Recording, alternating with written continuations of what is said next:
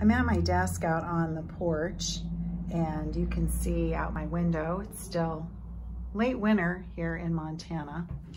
And this is my view out my porch.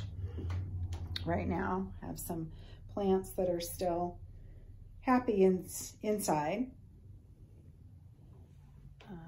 This is a craftsman house built in 1910, and this is the most creative space in my house aside from my studio. I have a studio space that I'll share with you later. This is where I work in the afternoons when it's warm. You can see some of my personal items and my inspiration.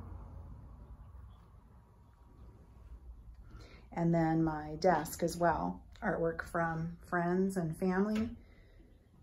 When I'm working, I have my computer up. There's my latest blog on the website, All the World is a Tragic Stage. And it talks about hope. So I hope that you'll read that. Here's what I was working on earlier today, and I'm going to share that in a post coming up. And I talk about in your new prompt about bloom where you're planted. And I think that's very true of the world right now. This is a place I like to sit and read during the day.